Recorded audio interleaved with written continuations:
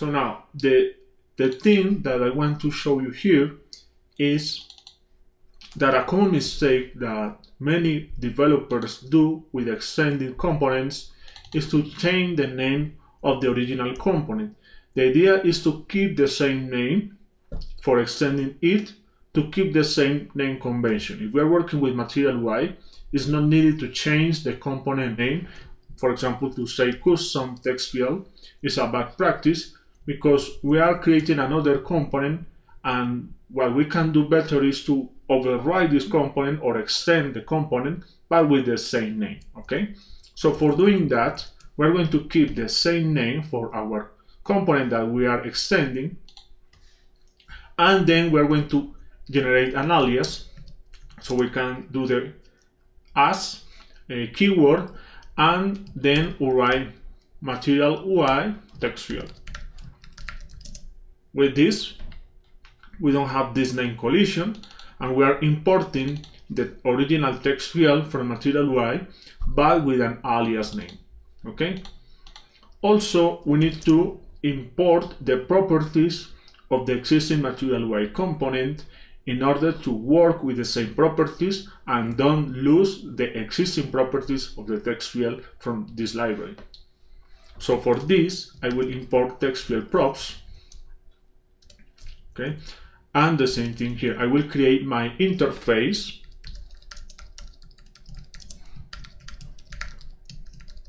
But we are going to have the same problem. It is colliding with the imported text field props. So I will do the same process. I will generate an alias. And now we are going to extend our current interface with the Material UI interface.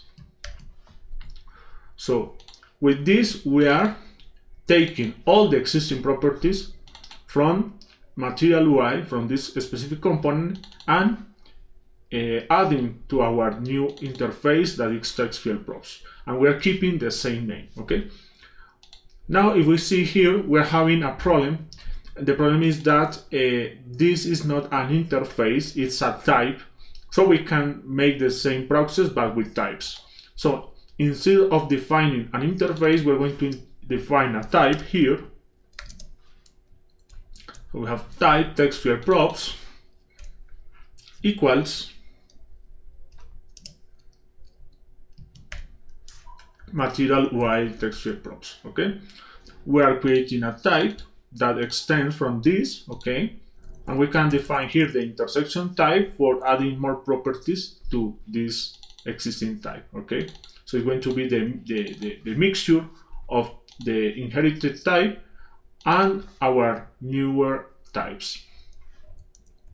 For now, we are going to keep the inherited type, and now I will take the existing component from Material UI and I will add here at the return. Okay,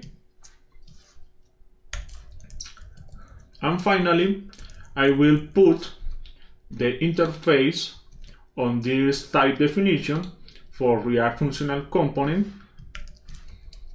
in order to have our props typed with this interface. So as you can see, the properties are going to have all the existing Material UI properties, and I'm going to pass it the structure to my extended component. On this point, the text field that we have created is the same Material UI text field. Yes, we haven't added newer things or new logic. We are going to do this later, but what I want to show here is that we are respecting the solid principles. So we are respecting the O of the solid principles. So it is open to be extended but closed to be modified in functionality. Okay, so on this case, we are keeping all the existing properties of the original Material UI text field component, and then we are going to add more properties or more logic to our current text field. For now, we're going to keep like this. We see here if I put label, for example, now the label is going to be working. Put name. If I put name, I will set something here, name too, and all the properties has been inherited.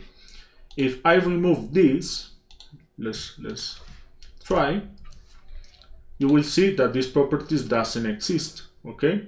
Because we haven't defined an interface for this component. So the idea is to extend our component. Now, let's check on Storybook. It is working, and perfect. We have working our material UI text field. Okay, now we are going to review another concept, that is extending a method. So what I want is to extend the method onChange. That is a method of this component. The method onChange, we are going to define here a method or a function called onChange. Yes, and this onChange, we are going to have the same type of our existing interface. And now I will add a hello world.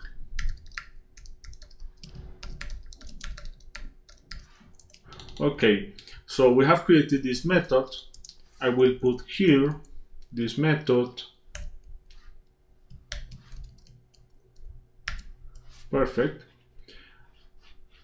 And now if we see the console here, every time we type, we're going to see the hello world. But with this code implementation, we have broken the O of the solid principles, because if we want here to add an onChange, a custom onChange, where we are implementing the text field component, for example, I will put hello universe. If we go back here, I will refresh that.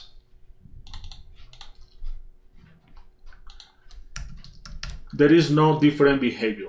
So we have the same hello world. I will zoom this more. Yes. And what we have done is to break the onChange method. So this onChange method is unusable. Yes, because we didn't extend it on the right way, this method. So for extending on the right way and keep the hello world and also keep our hello universe console log, so we can add here props. We have the props here. And now we need to run our property again. So onChange here. And it's complaining because we need to pass the arguments that the original method has.